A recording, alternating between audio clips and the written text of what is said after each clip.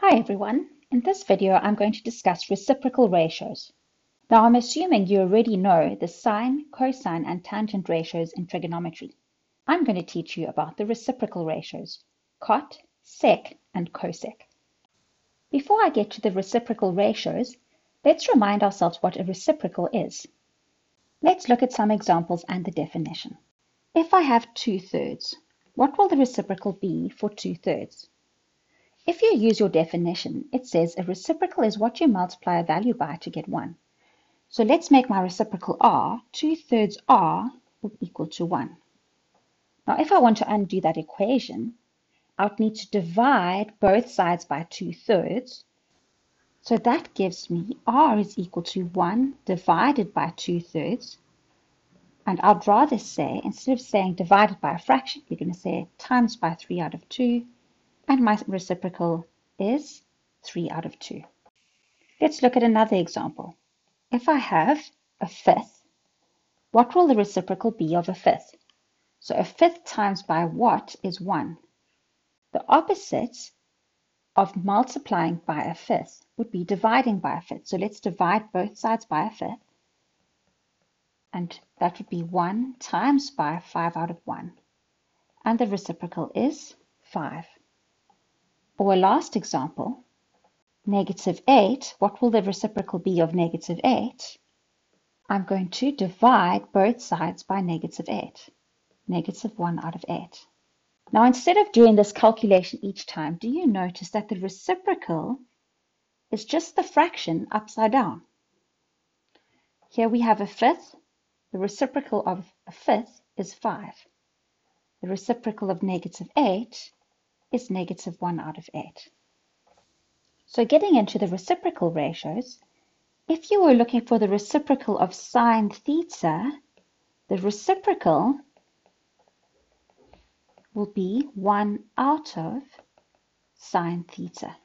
Or I know that sinθ is going to be opposite over hypotenuse. So the reciprocal will be hypotenuse over opposite. It's the fraction flipped over. Now in order to find the reciprocal ratios, we need the original ratios we learned.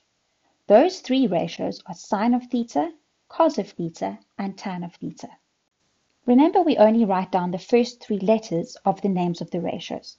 Sine of theta is actually, the full word is sine. Cosine is like this, and tan stands for tangent. Now in a right-angled triangle, these ratios refer to fractions or ratios between the sides of the right-angled triangle. Let me label the sides quickly. So the side opposite the right angle is always called the hypotenuse. Next, the side opposite the angle that you're interested in is called the opposite side. And the side that is left over, or the side that is next to the angle, not the hypotenuse, the other side, that's called the adjacent side. Now by now you should know that the sine of an angle will be opposite over hypotenuse. The cosine of the angle is adjacent over hypotenuse, and the tangent of an angle is opposite over adjacent. Now if I just had these ratios, I don't have all the possible relationships between the sides listed. So I'm going to add the reciprocal ratios on. For sine, the reciprocal will be 1/sine of theta. And remember, the reciprocal reverses the fraction. It will be hypotenuse over opposite. The reciprocal of cosine will be 1/cos of theta. And the reciprocal is hypotenuse over adjacent. And the reciprocal of tan theta will be 1/tan theta is equal to adjacent out of opposite. Now let me rearrange things a bit so that I can give you the names of the ratios. The names of these ratios are as follows: cosec of theta, sec of theta, and cot of theta. Now let me give you the full names. Sec stands for secant. Cot stands for cotangent. And cosec stands for cosecant. Now you'll notice that all the abbreviations for these ratios are the first three letters of the name. However, with cosecant, if I used COS, I wouldn't know the difference between cos and cosec. So for cosecant, we write down the first 5 letters, or some people write down cosec, a CSC of theta, but I prefer to write cosec, and the standard way in South Africa is to write cosec. So what we have so far is that sine is reciprocal ratio with cosec, cos is a reciprocal ratio with sec, and tan is a reciprocal ratio with cot. Now generally people remember the ratios for sine, cos, and tan using so, ca, toa. So a little memory trick that you can use to remember which ratios go with which is with your original ratios, sine, cos, and tan, if you look at the first letter of each ratio, and you look at the third letter of each reciprocal ratio, those letters are the same. So sec, the third letter is a C, and that is a reciprocal ratio of cos. Another relationship with the ratios is that you have co-ratios. So for example, tan's co-ratio is cotan or cot. Now sine and cos are co-ratios, and cosec and sec are co-ratios. And you might want to spend some time exploring why you think they're co-ratios.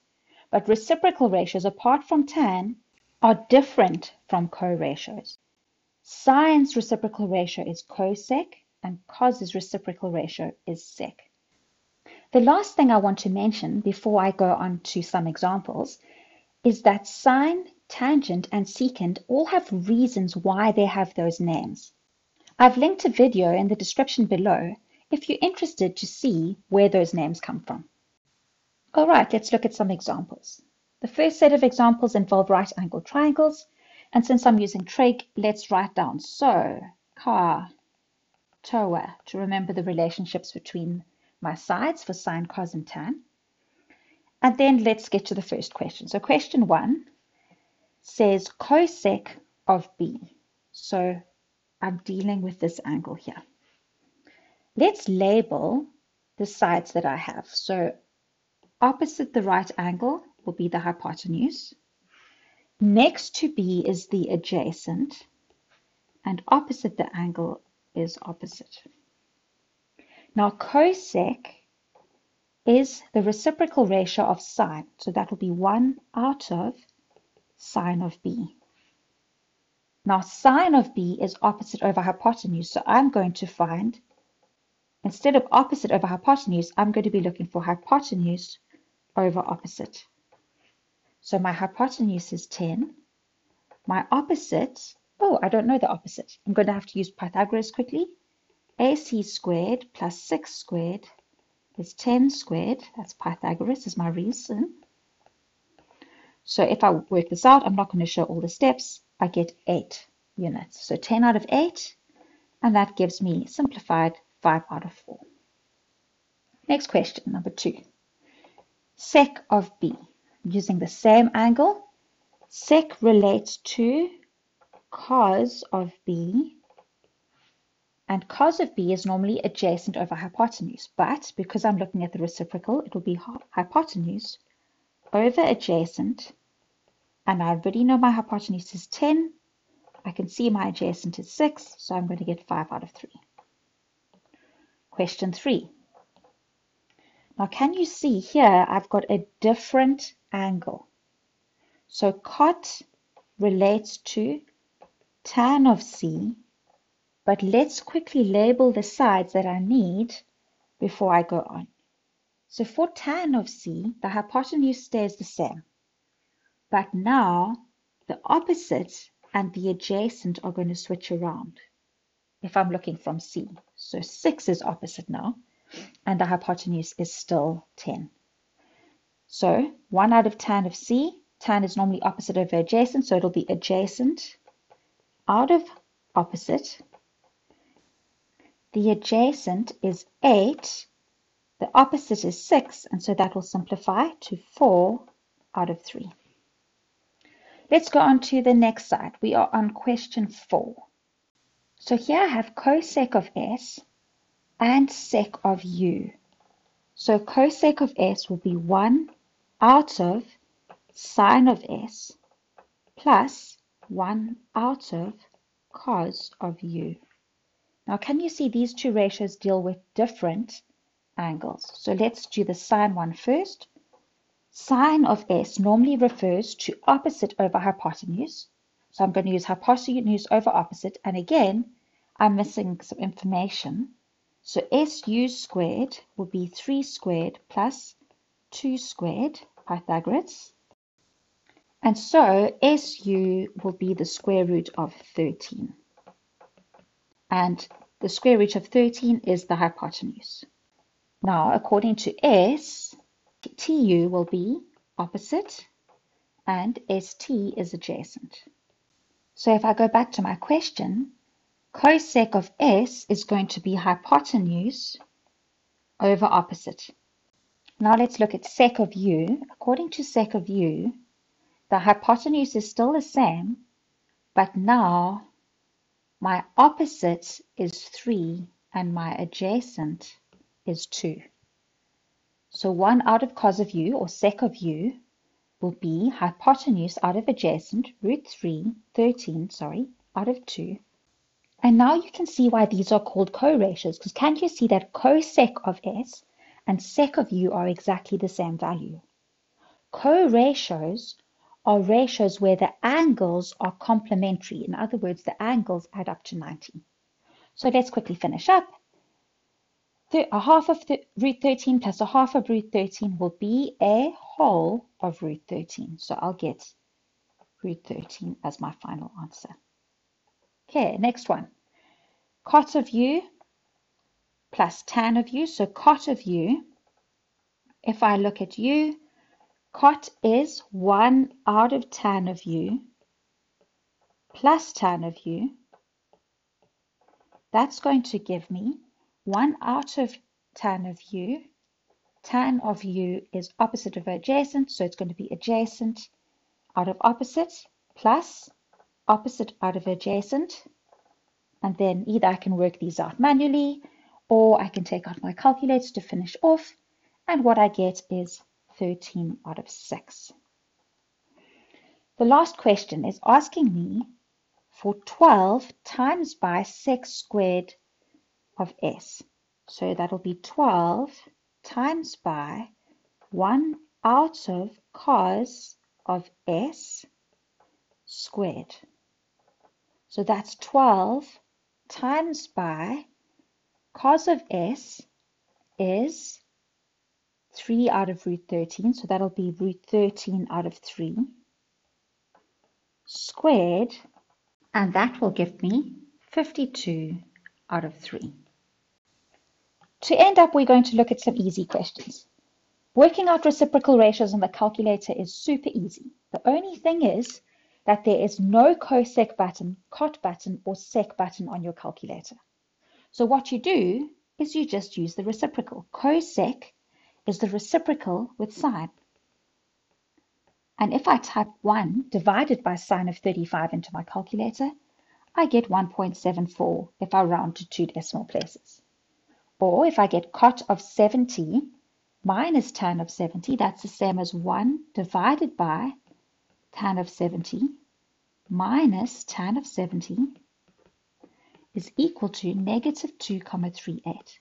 Now just be careful, if your calculator has brackets, so for example, it opens a bracket before you type in 70, remember to close that bracket.